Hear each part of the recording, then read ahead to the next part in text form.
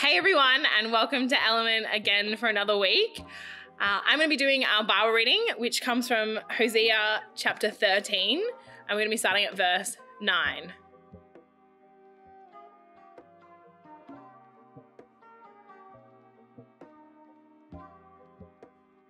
Okay, so Hosea 13, starting at verse 9. Are you a destroyed Israel because you are against me, against your helper? Where is your king that he may save you?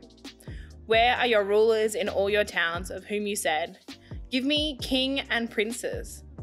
So in my anger I gave you a king, and in my wrath I took him away. The guilt of Ephraim is stored up, his sins are kept on record.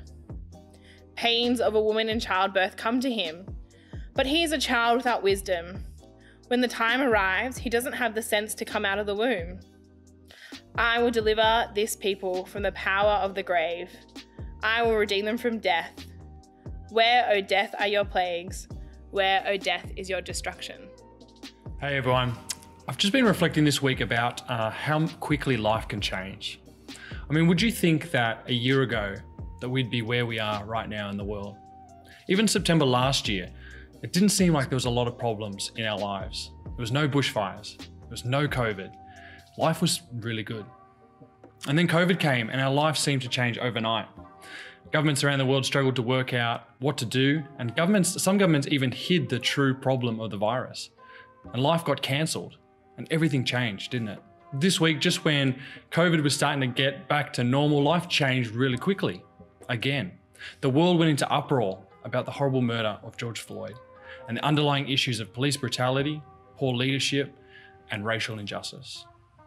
And there were many who were ready to ask the important questions. Why is this happening? Why is the world the way that it is? When will our lives matter as much as everyone else's? When will things change for the better? But there were many more who were ready to take advantage of the situation, to smash windows, to loot businesses, and to set fire to anything that would burn. It was really shocking to see. People seemed to change in an instant. Law-abiding citizens suddenly became violent looters. And in response, police took to the streets, and they too had changed. There were scenes of police pushing old men to the ground, slashing car tires, hitting the media standing nearby, tear gas filling the air. It was just a failure on both sides. There were the police called to serve and protect citizens, standing against a crowd of people called to obey the law and pursue peace with their government. There was no unity to be seen. And things really do need to change in our world before we can say that life is good again. This week I heard someone on Facebook, or read someone on Facebook say, I question whether this world is worth saving when I see all the evils going on in it. And it's an important question, isn't it? Why fight to change things when it seems to make no difference? Maybe you felt this way too. Is this world worth saving? Is the world worth changing? Do you think God sees it this way too? Does God see the world as worth saving? You know, if we can get so angry and furious with the injustice and evil in our world, how does God feel? How does he react? Is he powerless to fix it like we are? Is he powerless to change our world? There are many different voices out there that tell us that we can change this world. We can make a difference. And I believe that we have the potential in us to do so many and change so many things in our world. But today, as we look at Hosea 13, I want us to see that God doesn't just have the power to change, but he has the power to restore. Well, as we've traveled through Hosea, we've seen the kind of nation that Israel was.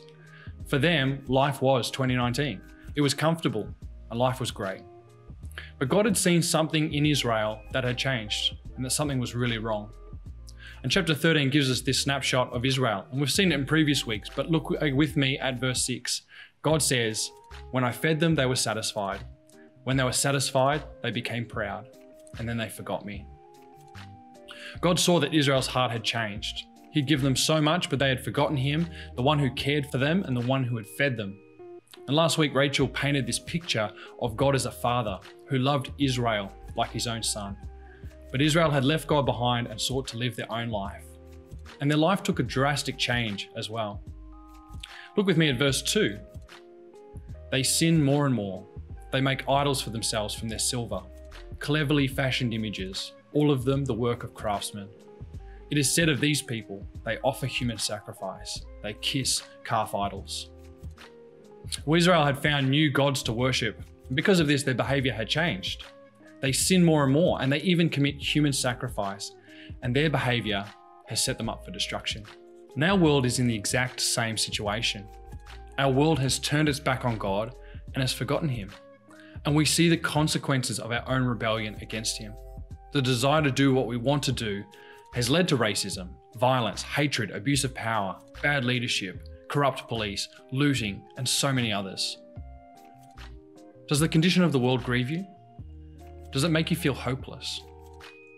Well, in verse 14, God makes a great promise to Israel. He says, "I will deliver this people from the power of the grave. I will redeem them from death. Where, O death, are your plagues? Where, O grave, is your destruction?" Well, here to Israel, God begins to speak hope. And as we read through these lines, we might be tempted to just think of physical death. I know I did when I first read this passage. You know, God's promising us eternal life. God's promising to spare Israel. Yes, he is, but there is so much more to that. See, when Israel was destroyed and were taken away as prisoners in chains, they wrote songs of lament. And the word lament means a passionate expression of grief or sorrow. The songs were a cry to God to speed his plans, to hurry up and not to wait, but to bring the joy and the restoration that he had promised to save them from the despair of what was lost. And so Israel wept together, and as they grieved, they were reminded of God's promises. They were reminded of their need for him, and their hope in him began to grow.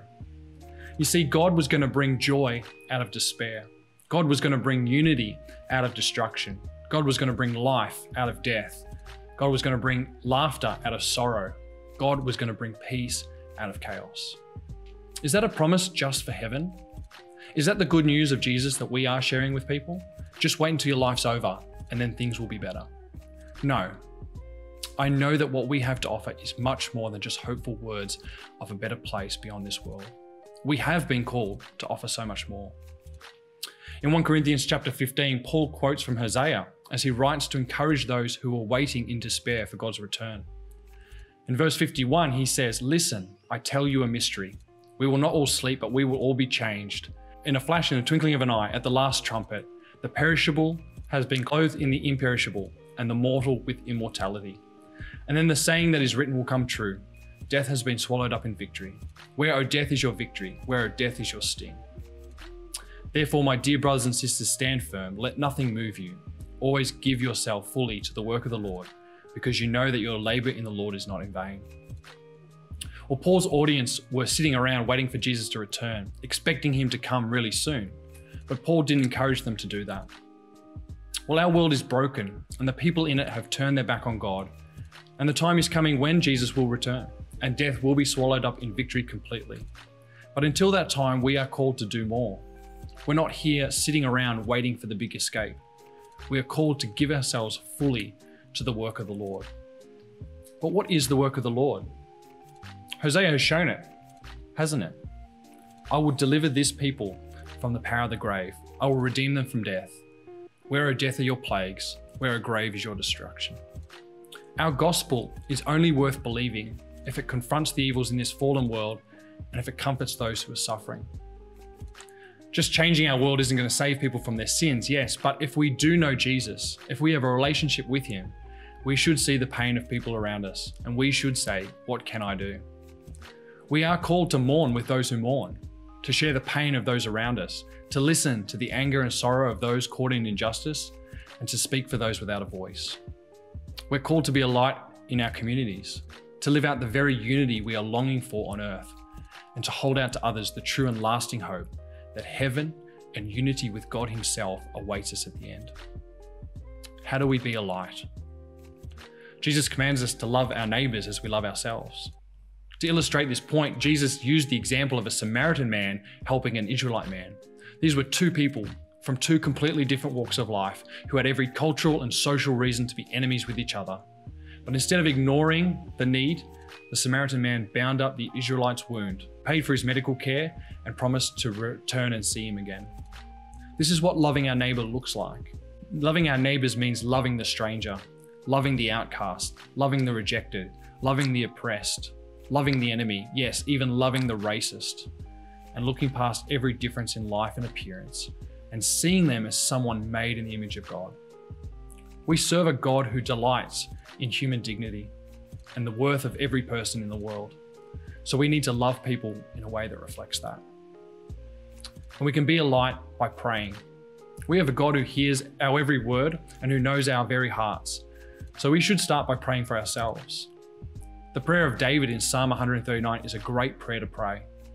It says, "Search me, God, and know my heart. Test me and know my anxious thoughts. See if there is any offensive way in me, and lead me in the way everlasting." When our hearts are right with God and we're praying to Him, we are lights in the world by the words that we speak and the things that we do. So we should pray also for our leaders. Pray for the ones suffering and pray for the enemy, that God would work in their lives so that they would know Him and find their identity in Him. So let us do the work of the Lord. Let us share the good news of Jesus, and let us do this without being discouraged, because as we do this, we will grow in the certainty that the wounds of racism will be healed and that the unity and joy of heaven is not far. Revelation 7 captures a small glimpse of heaven.